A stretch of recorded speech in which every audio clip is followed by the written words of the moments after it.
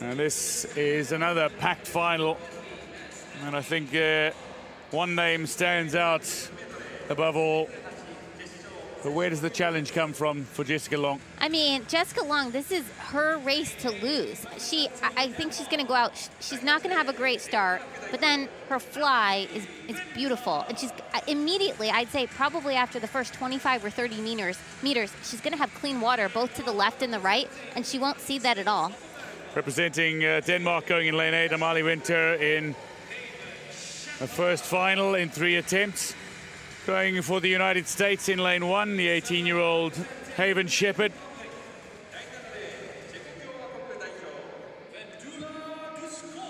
Vendula Duskova, a 23-year-old occupational therapist who has made backstroke and freestyle finals in Rio, but in her first IM final at the Paralympic Games. Very young swimmer is Mira, Jeanne, 5th in the 100 back, 5th in the 2020 European Championships. The Berliner swim team swimmer. 22-year-old, won 3 medals at the 2019 Pan American Games in Peru. She goes for Colombia in lane 6 to GONZALEZ. Xenia Francesca PALAZZO, a 23-year-old, 4th in the 100 backstroke. Russian mother, Italian father.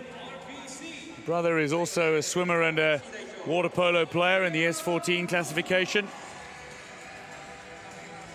Maria Pavlova, bronze at the European Championships, comes out to swim in lane 5, and she will be alongside Jessica Long.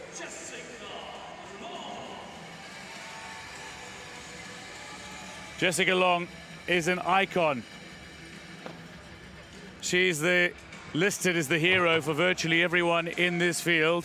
She's the Paralympic record holder, not the world record holder any longer in the 200 IM, but she's swimming in a field of swimmers. Haven Shepherd, hero is Jessica Long.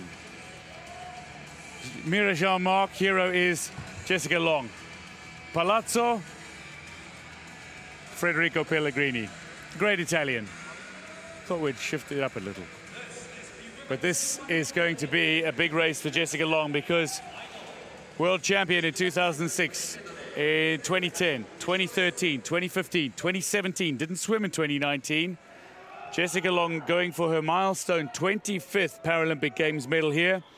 13 golds, 6 silver, 5 bronze. Only once has she failed to final in 30 events, and that was in a freestyle event in Rio. Shepherd, Mark, Palazzo, Long, Pavlova, GONZALEZ, Duskova, and Vinter.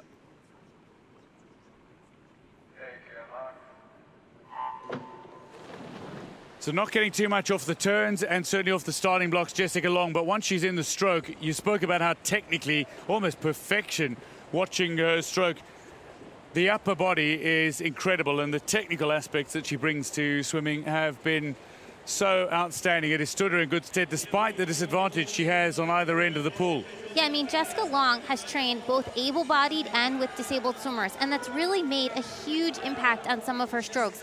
Here she is in the fly. Look how clean she is. She doesn't appear to tire at all. She trains a lot all the time. I mean, she's in incredible shape at the moment. And here she is coming into the backstroke. She's got clean fingertip entry. She's going in a very straight line. I mean, if you want to know how to swim with your upper body, Jessica Long is the one to emulate.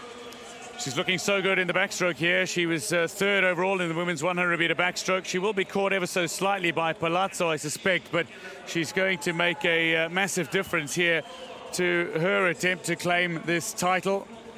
She'll go into the breaststroke and then the back, but an opportunity for Palazzo to put herself into medal contention in this backstroke, and maybe just starting to tire here a little bit.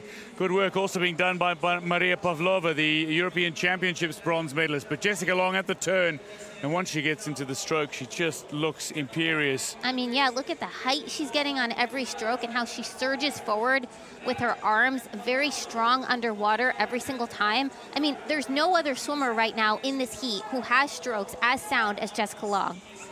And that's something that could go even further when you talk about her technical ability. But going for a 2nd place, a silver here. Palazzo of Italy is set herself up nicely to challenge for the silver. Pavlova is looking really strong, just starting to fade. Here is Gonzalez, who for a while looked to be up, but Haven Shepherd is making a bit of a push in lane one. Maybe a little too much ground for any of the swimmers to catch up on the three that have gotten away. In Long in the center, gold medalist in 2008, gold medalist in 2012, gold medalist in 2016. How many of us remember her as that 12-year-old, fresh-faced, who managed to claim 3 gold medals, produced the unthinkable in Athens. Here she is on her way to another milestone medal in what has been a tremendously tough time for her. She has come back and she is looking to impress. She doesn't want to just make finals. She doesn't want to just make the podium. She wants to win gold medals. And Jessica Long, ambitious and absolutely incredible. She is imperious and peerless in the pool as she swims to her 25th Paralympic Games medal and a 14th gold, importantly, for the 29-year-old American. It's a brilliant swim from Palazzo, who set up this silver with a backstroke leg that was really solid. And then Pavlova coming home to take bronze at the Paralympic Games after finishing in bronze medal position at the European Championships. It'll be a touch for 4th year for Gonzalez of Colombia. Haven Shepherd good enough for 5th. MAACK touches 6th with the swimmers Vinther and Duskova coming home 7th and 8th. But I've got to talk about Pavlova's swim as well. I mean, Palazzo's swim as well. And just look at it. Jessica Long saying good job. I mean, when you have someone like Jessica Long in your classification, it's very hard to compete. You know, she's such a technically sound swimmer, as I was saying before, but, you know, for 2nd and 3rd, those were also remarkable swims, so you have to give credit to them. No, that is a brilliant swim from somebody who made the final of the World Championships but did not medal. And she did manage to medal in the 400 free, did Xenia Francesca Palazzo.